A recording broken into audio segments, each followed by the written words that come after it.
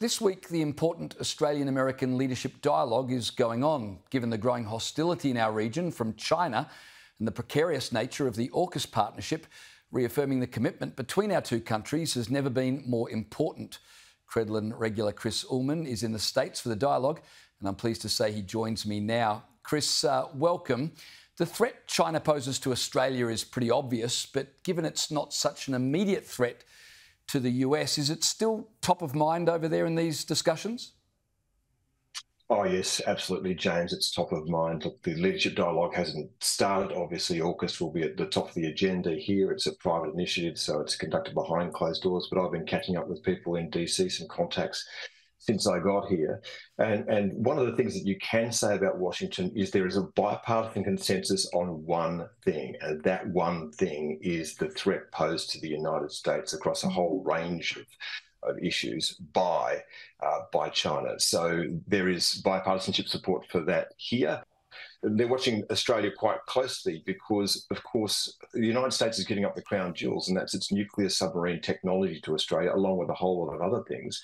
And they're watching Australia's stance at the moment and wondering whether or not we're serious. They're wondering whether or not the amount of money we're putting towards defence shows that we're serious about the strategic threat that Peter was talking about. There's a complete disconnect there. That's being noticed in Washington.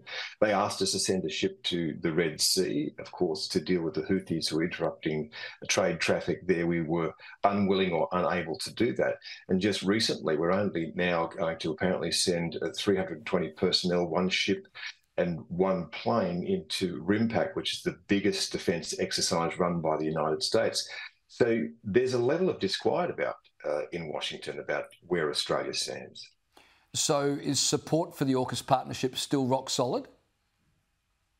It absolutely is. This is something the United States wants to see succeed. So both sides of the aisle, as they say here, both Republicans and Democrats are right behind this. But they're questioning whether or not we're right behind this. And I think that is something that they've noticed about the rhetoric coming out of Canberra. As we're trying to settle our relationship with China, we're not actually making a loud enough declaration to our own people, if you like, that's where the strategic threat lies. With the Prime Minister, you'll often hear talk about the greatest strategic threat since the Second World War, but he doesn't really articulate what that threat is. Now, if the Australian people are going to be up for funding this, they need to know the nature of the threat. And what we find ourselves doing at the moment is being caught betwixt and between. We're trying to straddle two very difficult partners, but the United States has expectations as well. And if we don't meet those expectations, then I think that you'll find that the support for AUKUS here might begin to waver a bit. Let me ask you this on that theme. The US is about to share their nuclear technology with us. Obviously, that's top secret. What's the chatter about Australia's Prime Minister, of course, taking a phone call from Julian Assange the moment he lands in Australia, Kevin Rudd walking him through places? Has that got any bearing on the US confidence in us to keep secrets and to be trustworthy partners? Well, James, you put your finger right on it. This was mentioned to me specifically yesterday by an American who watches this very, very closely and understands that Australia wanted to get Assange back, that had gone on too long.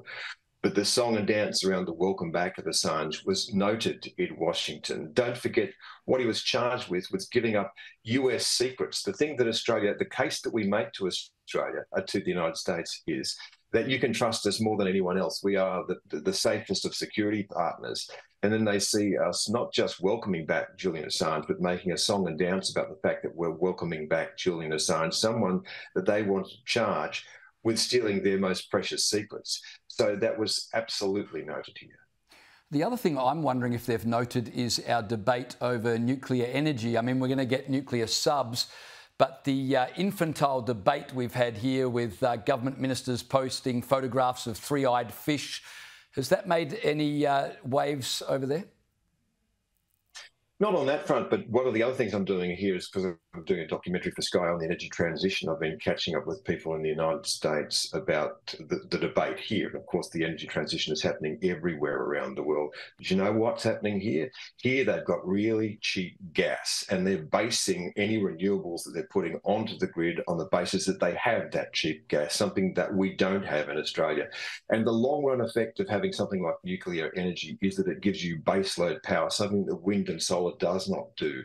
So in conversations yesterday with people who are charged with running these systems in the United States, they're looking at us with great interest and thinking that the system that we're putting in place, A, will not work and will be massively expensive. And James, this is something that people need to discuss. The cost of the system that we are building will be the problem that we face, not the cost of nuclear, which is down the track. Now, even if we were going to do that, that is expensive. That is a long run thing. In the end, it will become necessary for the kind of power that we'll need to run a modern economy. But the fact of the matter is the system that we are building is both expensive and will be extremely difficult to manage.